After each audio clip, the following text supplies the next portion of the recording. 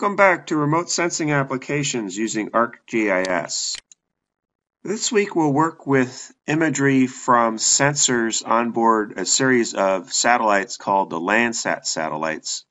And this is an example of a Landsat scene. It's basically about 185 kilometers in width. So here's the Alaska range, and then here's Fairbanks, the Tanana River. Big deltas about in this area here. And the first thing we'll do is we'll map burn pixels from a fire that occurred near Big Delta. So this is the fire, and here's the Tanana River, here's the Delta River, and this was called the Mississippi Fire, and it burned in the summer of 2013. So here's an image of the spectral reflectance in the near-infrared spectral region, and you can see there is a dramatic decrease in near-infrared spectral reflectance as the canopy was consumed by fire. And here's the same area in the shortwave infrared spectral region, and you can see that in this spectral region there was an increase in spectral reflectance in the shortwave infrared spectral region. So basically we're going to use an index called the normalized burn ratio, which is a function of the near-infrared and the shortwave infrared spectral region, to come up with an index of basically burn pixels. So we'll take the normalized burn ratio before the fire. So this is the normalized burn ratio just before the fire occurred. Actually, some of it is already occurring down in this location down low. And then we'll take the normalized burn ratio from the 15th of September towards the end of the fire, and then we'll have something like this. And then if we subtract the pre-fire normalized burn ratio minus the post-fire normalized burn ratio, we'll have an index of burn pixels that would look something like that. And then what we'll do is classify those different normalized burn ratio index values into burn pixels versus unburned pixels. So when we're all done, we'll have a raster such as this, and this is the fire perimeter as supplied by the Alaska Fire Service. Okay, our next application will be using historic Landsat Thematic Mapper imagery from 1986 and 2009. And both images will be from early July in the Arctic. And what we're going to look at is the expansion of shrub pixels in the Arctic associated with climate warming. So for example, here's an area from July 6, 1986 as a color infrared image.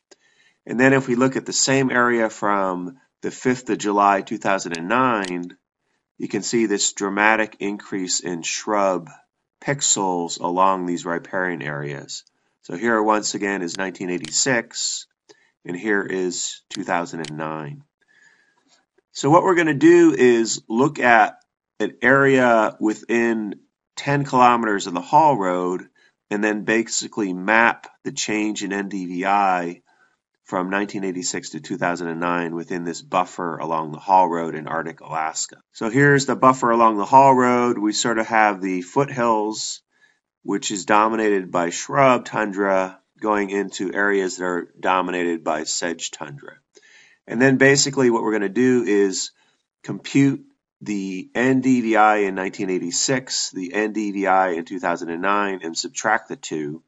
So that would give us this raster representing areas that have increased or decreased in NDVI. And the areas that have shrubs that have expanded will have a really strong increase in NDVI.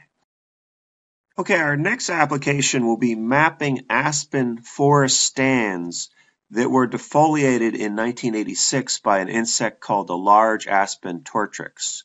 So here's an example from the Landsat scene in 1986. These are all south-facing slopes dominated by aspen forest, and you can see they've been defoliated by the tone on this color infrared image. If we look in 1995, all those aspen stands have recovered and are now in full canopy. So what we want to do is basically come up with pixels that were defoliated in 1986 using unsupervised classification, and then pixels in 1995 that were broadleaf forest pixels. So if we go to 1995, here are the broadleaf forest pixels. And then if we subtract the two, we would come up with all the pixels that were defoliated aspen in 1986. So that would give us these pixels here. And then what we'll do is we'll convert the large patches of defoliated aspen forest from 1986 into polygons. So then we'll have something like that. So these are all areas that in 1986 were defoliated aspen forest, and yet in 1995 they were covered fully to healthy aspen canopy. Okay, in our last application, we'll use the thermal infrared sensor data from Landsat 8 to map radiant temperature. So this is the Alaska Range, and then the Richardson Highway and the Trans-Alaska Pipeline cut through the Alaska Range in this valley here. And if we look at band 10 radiant temperature, here is an image of band 10 radiant temperature in degrees Celsius. So what we want to do is assess what is the accuracy of that estimate of radiant temperature in degrees Celsius.